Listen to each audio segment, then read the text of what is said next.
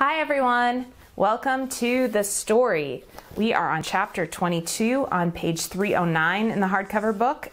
If you have a different edition, you're going to have to do a little bit of digging yourself to find chapter 22.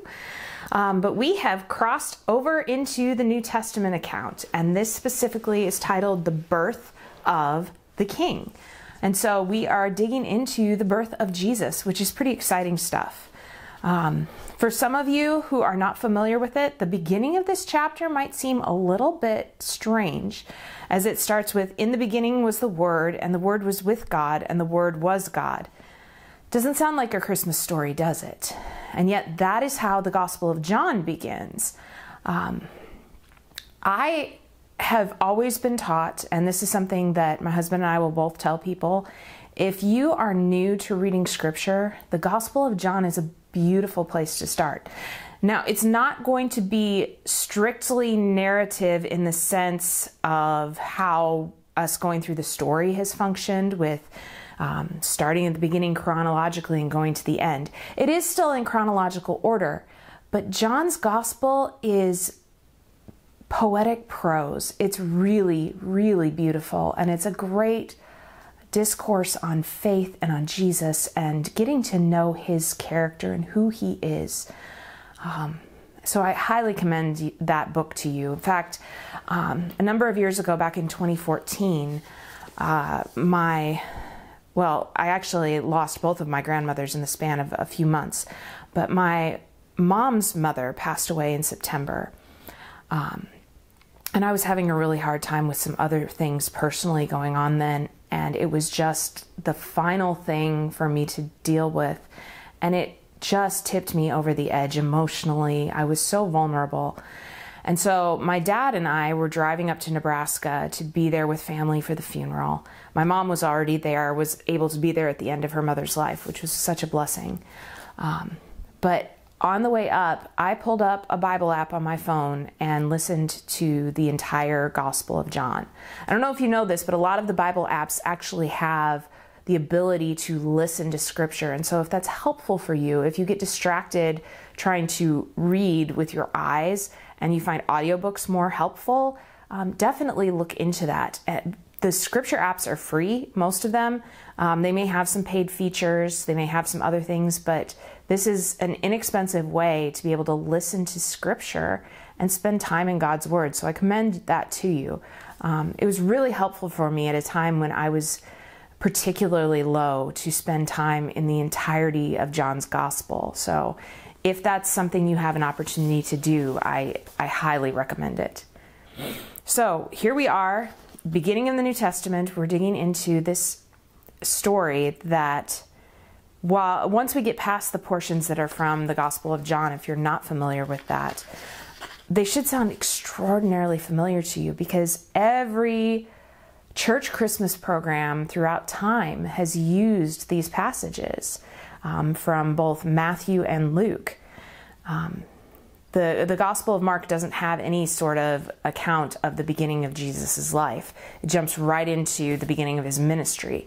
But the other three Gospels start with the beginning of the time that Jesus walked on this earth in various ways. John with his more poetic setting of the Word being there in the beginning. But Matthew and Luke actually deal with Jesus's earthly parents, Mary and Joseph, the angels coming to them and telling them what to expect about this child, all of the things of his miraculous conception and his birth, and what it will be like for them. And so this chapter takes us from that point all the way through the account we have of Jesus at the age of 12. So join me during this video, and we're going to dig into our bookmark questions, and I pray that this will be beneficial to you.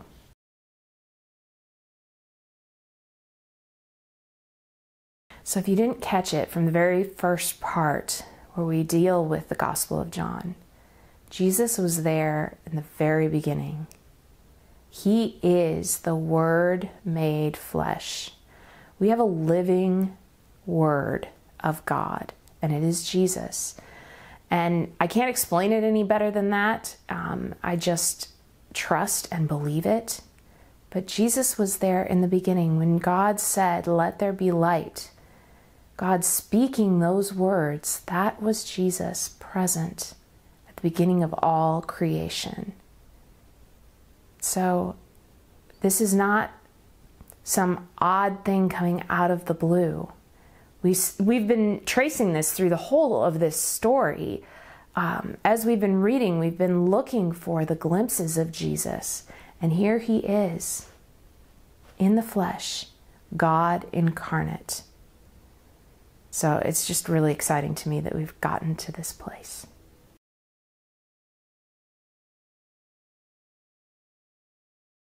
I love how even as we dig into the life of Jesus himself, we see these pieces of God's protection and calling his people out from places where they have been. Here, Joseph is instructed to take his family to Egypt, to hide from the rulers who want to kill Jesus, to hide from Herod, who is so jealous that he cannot even abide an infant who has been promised by the stars, by prophecy, to be the king. And so he slaughters hundreds, if not thousands, of children under the age of 2. It's heartbreaking to think about. When I read the verse, Rachel weeping for her children and refusing to be comforted because they are no more, I know what that pain feels like. I've been there. And to have that happen at the hands of a ruler is just unfathomable. And yet, after Herod dies, Joseph is told by an angel to bring his family back to Israel so that Jesus can be raised there. That's where he is from. These are his people. This is the place where he is to grow up to become the Messiah.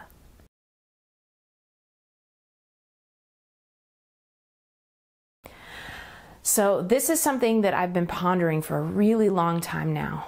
So just bear with me for a second.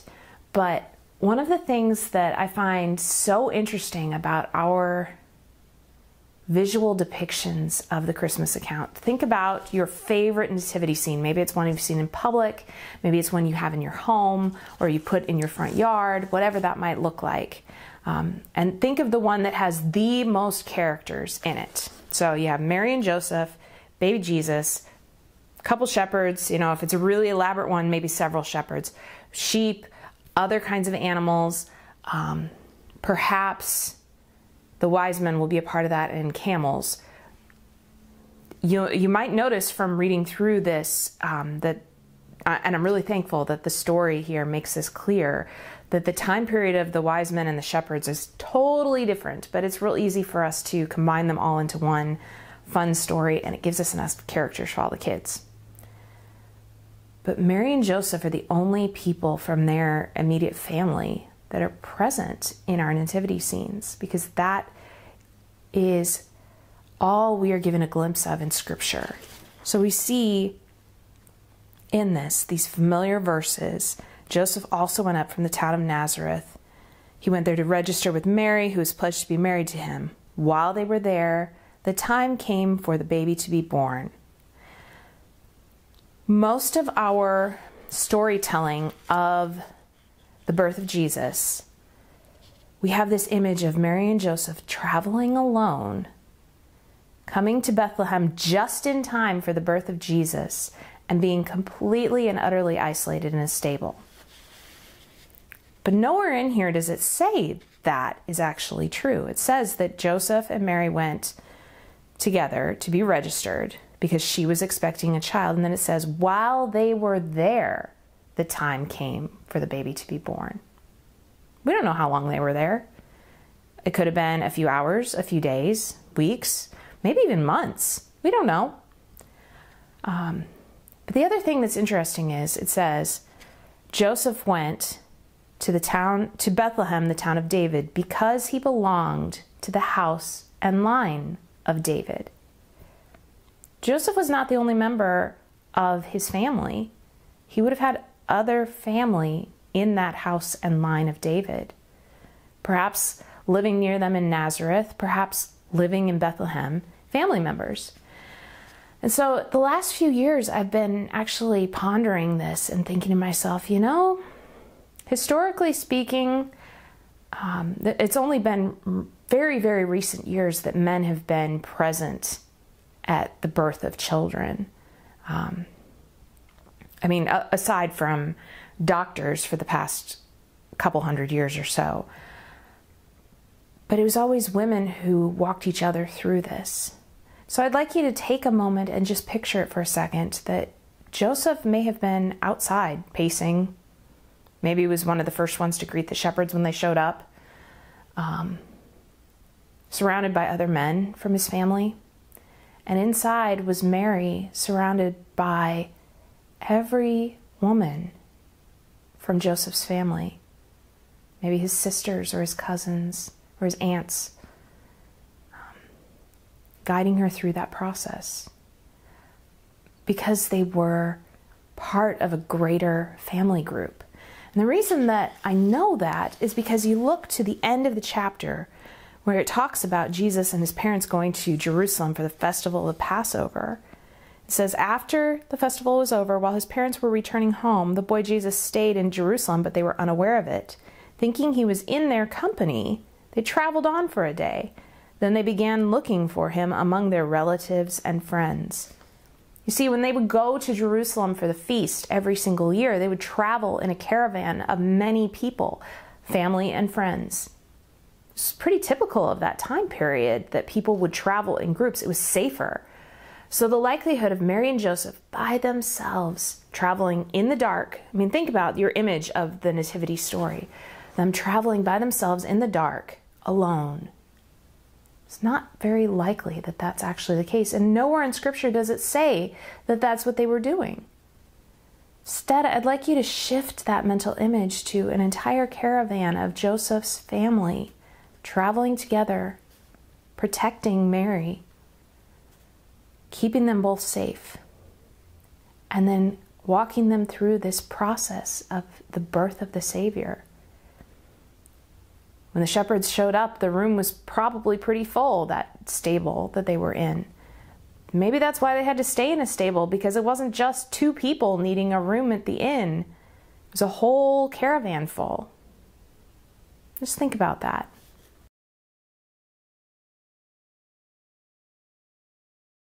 Jesus was there at the beginning of all creation. And here we see the beginning of his life on earth. His human parents, Mary and Joseph, are told by angels what to expect.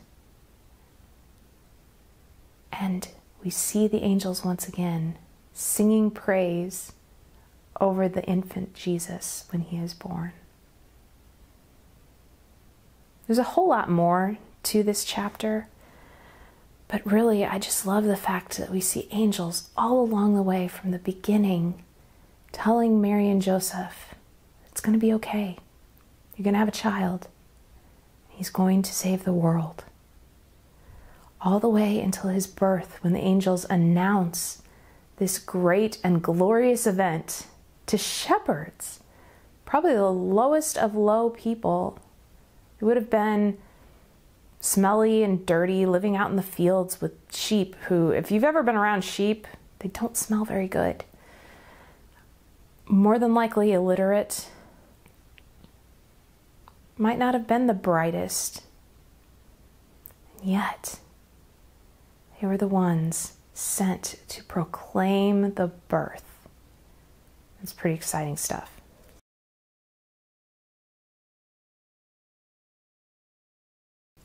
So the question about pointing to Jesus is kind of funny because it's just all Jesus. And I think the next few chapters are really going to be that way, pointing us to him.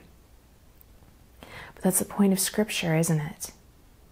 We see in the Old Testament everything pointing forward and saying, look ahead. He's coming. And in this chapter, we can finally say, he's here. What's beautiful is, throughout all of Scripture, that look ahead, he's coming. That's still true for you and for me, because Jesus will come again to take us home, to be with him in heaven.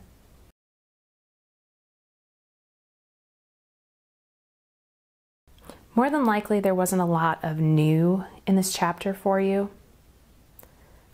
Definitely wasn't for me. I've spent a lot of time in these sections. I may not always get through reading all of the Gospels if I sit down to do it, but I definitely get through the beginnings of them. And so all of this I've read again and again, but there's always something new every time. I love how we see the prophecy that God will call out of Egypt, I will call my son. Up until this point, that reference would have made people think back to the people of Israel being in slavery in Egypt. And isn't it kind of amazing that Egypt is a place where Joseph and Mary can find refuge and safety, when for God's people, hundreds of years before, Egypt was not safe at all.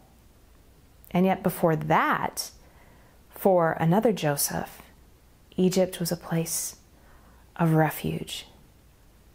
I find it very interesting that the two most famous Josephs in Scripture both found safety in Egypt, in a place that still exists to this day. So many borders and countries and names of countries have changed throughout the centuries. And yet, here's this place that's still there, where Jesus once walked. And I could argue the same thing for Israel, though that has changed hands so many times through the years that it's difficult to keep up with.